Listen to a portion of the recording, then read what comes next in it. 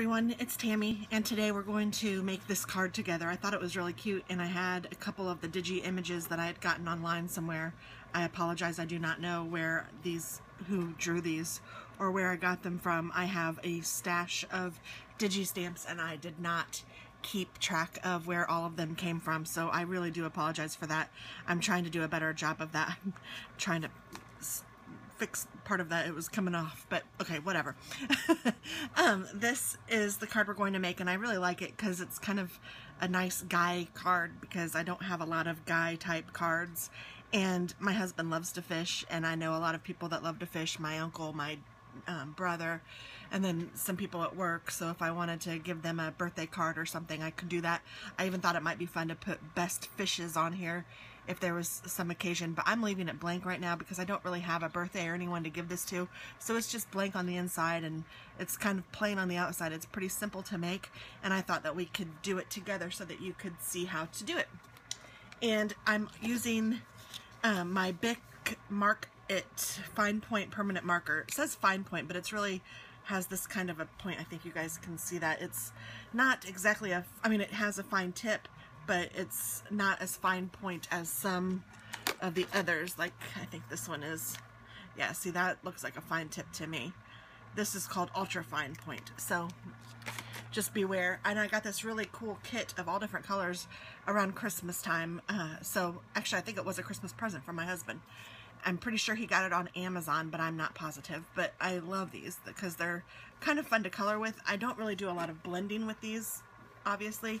I have used a couple colors on the fish, and I'll do that again. And I used a couple colors on the water, but you can't even really tell that I did that. So I will show you guys what I did exactly, but I think this turned out really cute. And I thought that you guys might like to see how to do it and give you an idea for kind of a simple yet kind of manly card. So first thing I did is I just picked out a green color. This one happens to be lime sherbet.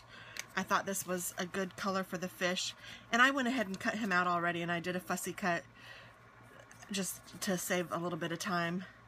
I will sometimes like take digital images downstairs and watch TV with the family while I'm fussy cutting, just to give myself something to do while we watch TV, because I don't like to sit and watch TV very much. I'm kind of weird.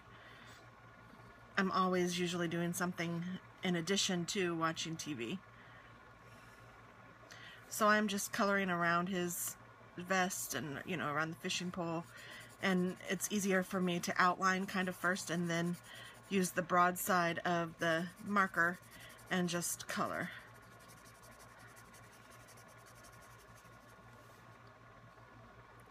And if you have a technique that works for you, then please, you don't have to change.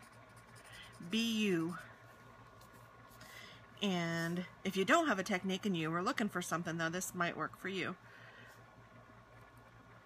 I enjoy just outlining this stuff and then just filling it in. I don't know why, but when I outline it, it feels like I don't go outside the lines, which I don't know how that works. Oh, and I guess I need to do these too. These gills or fins or whatever these are called. I guess these are a fin. The gill would be on him, wouldn't it? On his, well, I was going to say on his body, but this I guess is on his body too, but I think like that would be the gill. I don't know. I don't really know. I'm not a big fish person. Actually, they kind of creep me out a little bit, and this one is pretty ugly. But it just makes them kind of look fun to me. Kind of adds to the humor of the card. He's like, oh, stupid fisherman.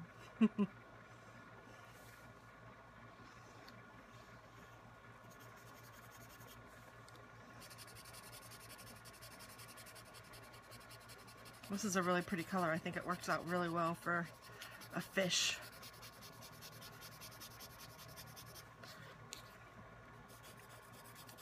Of course, I don't know what color a fish is supposed to be. I know some of them are really pretty. See, I didn't outline his eye and I went in his eyeball. Oops. Oh well. Just a little bit. You can't hardly tell. And I know a guy, when they get this card, they're not going to care. So I just color him in all the way like that. And then what I like to do is kind of leave my pen out, like in its spot, but out a little bit, so I'll know where it went or in what color I used. Oh, and I didn't color his eyes, because if I need to do it again, I can get it out and color his eyelids. Although I think, yeah, in the other card I did his eyelids a different color. So, and this color is Moonstone Yellow, and I kind of went over like his scales just kind of quickly, just, you know, not anything fancy, because it's just, I mean, it's just fish. And he looks like he's had better days, so I think that it's okay that you kind of go along with some of that.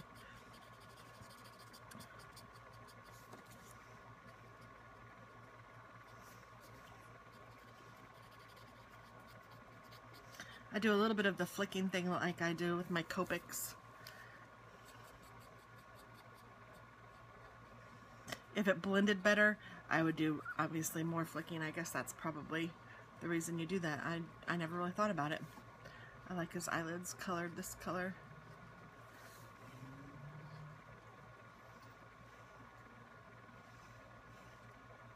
And I have some old cardstock that I'm, like designer series paper, that I'm going to use for the background. And I'm just going to do a regular A2 sized card. And for those of you that might be new at card making, that is, if you take an 8.5 by 11 sheet of regular cardstock and cut that in half, either way, so that the card ends up either being 4.5 by 11, which is what this is, or if you cut it the other way, it would be 5.5. No, it wouldn't. It would be 8.5 by 5.5. Whew. And then you just fold it in half, and either way you end up with a card that is 4.25 inches by 5.5 inches. And that is an A2 sized card, and that's what a lot of cards are. And that is also an A2 sized envelope. So when you mail them out, you just put them in an A2 size envelope, which is a very common size, and you can find those just about anywhere. Even Target or some grocery stores even sell them. All this little stuff around his lips kind of made me feel like he was kind of an older fish, so I kind of made some of him a little darker, like he'd been around the block a little bit. I don't know, at least that's how I was thinking.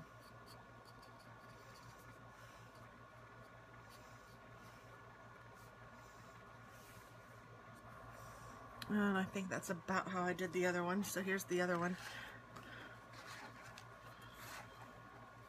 I may have done a little bit more here.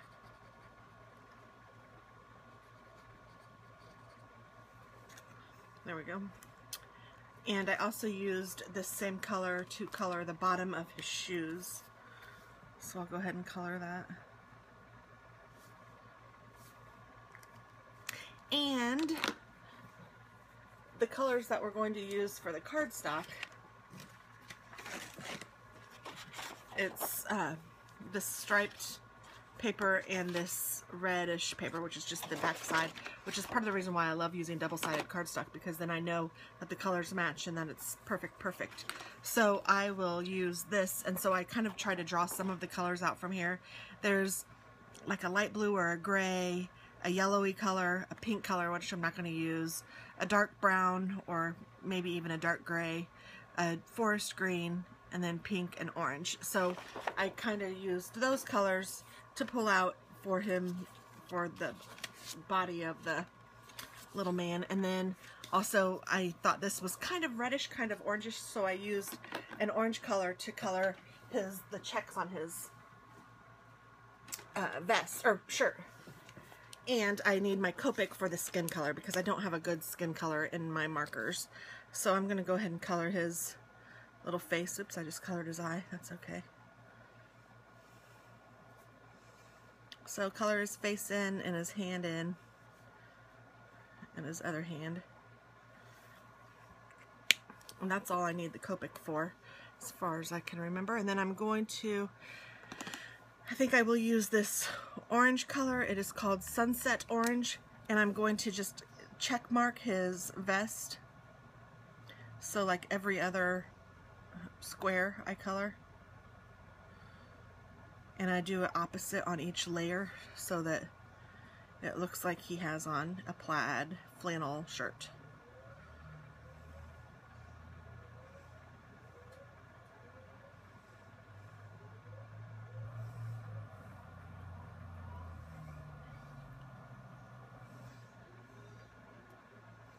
Some of them don't match up quite as nicely, so I just kind of improvise and I think it looks fine.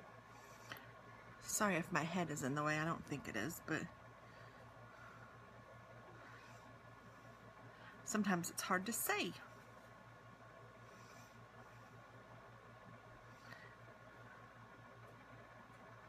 Okay, there we go.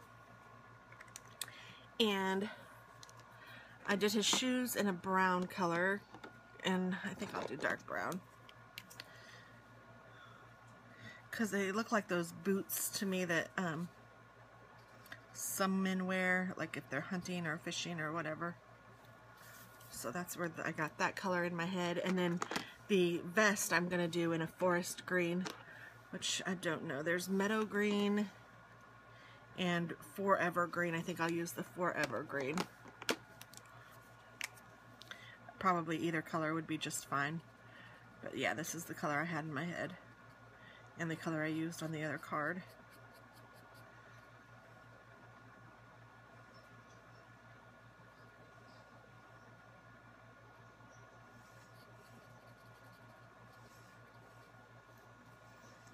Do. I love coloring. And I think I'll just make the fishing rod this color too. Most of it's already black and doesn't need any color. My husband's favorite color is green, so I like to use green when I can.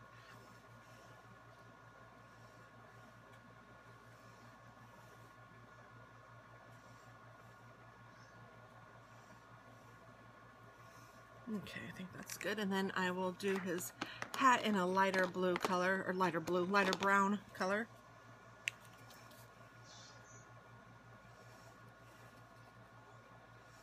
My dad actually had a hat like this. Little hooks and stuff in it. Kind of funny.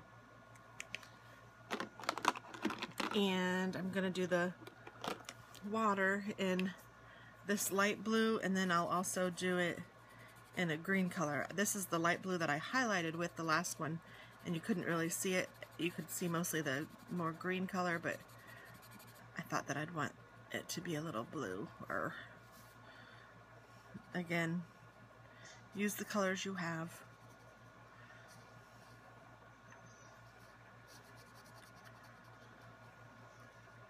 Because if you make it with love, it's going to be liked no matter what.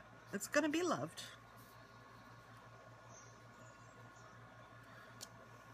Okay, so now I'm going to take this like aqua color. What is this? Tropical teal. And I'm going to color a little bit over. I don't know if it'll make a difference or not, or that looks like it's doing a little something something. Just making it not so blue. And I think I'm going to do his eye in this color too.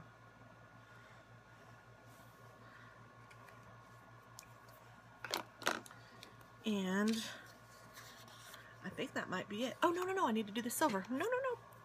I need to do the silver on his hat. Like, these are hooks. And this little thing, whatever this is called. The reel, rod and reel. And I'll do that too.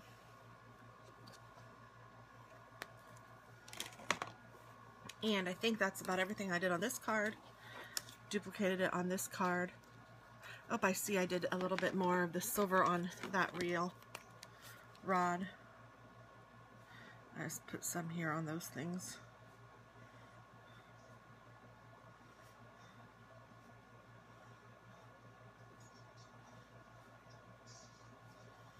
Okay, I think that's good. And so now let's finish up the rest of the card. I'm going to put these away really quick though.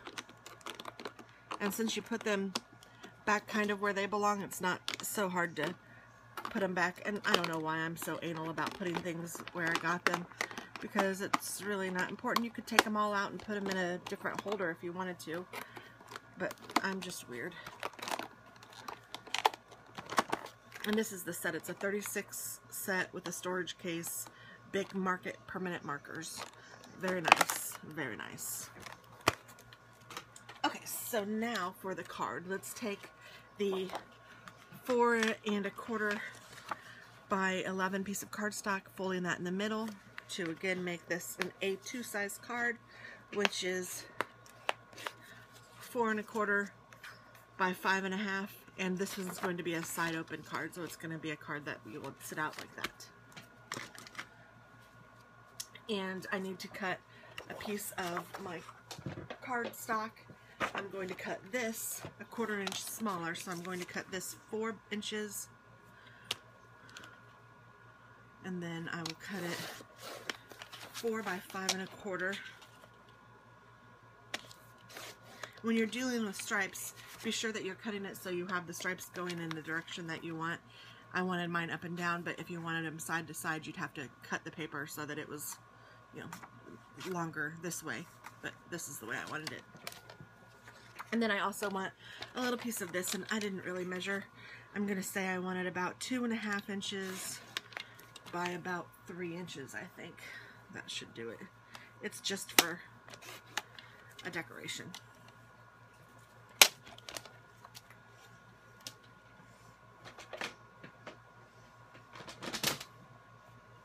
And I'm using a little bit of twine. I got this twine from the dollar store. So this whole thing was $1, which it's not real great twine. It's kind of thick and not super easy to work with, but it's not horrible. So I'm going to go ahead and use my ATG gun and put this down on the card. You can see I needed to replace my blade, and I did, and so this is the difference when you need to replace your blade and when you have a new blade. Cuts way, way better. But on this side you couldn't really tell, so I didn't bother to cut it again. So I'm just putting that down, and then I'm going to take just some regular Scotch tape and tape this on one end. Oops, I don't want the Scotch tape to show. There. Not a big deal, just wrap it as many times as I cut this stuff. I don't even know how many times it will go. We'll just see. Looks like 4, so as many times as it will go, and then I just make sure it's flattened, and then I put another piece of tape over all of those, and I kind of push down to make sure that it gets all of them, especially the ends. And then that is going to go actually over here, and I should have done a little bit more toward the end because I had to mess with the other one, and I'm doing the same thing this time. I didn't learn my lesson. There, that's fine. That will work out just fine.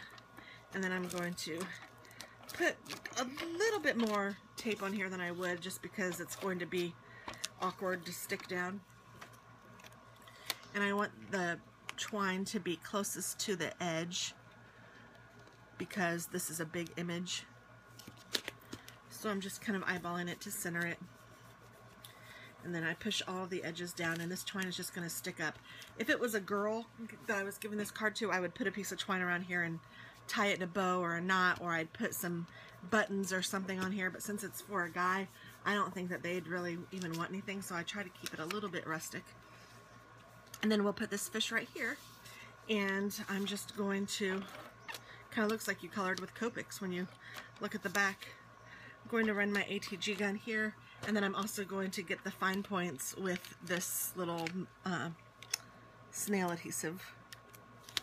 So I'm just making sure that all the little fine edges are caught with some tape so that they won't catch on anything. And you could even do Stampin' Dimensionals on here. If you wanted to, you could even do one of those little things that goes bling, bling, bling, bling. That would be cute. So we'll put him down. Oh, whoops, and see, look what I did. Oh, no, I did tape it, but I didn't stick him down very well. That's why you want to put tape on all the little edges. Like this one, I need a little bit more tape.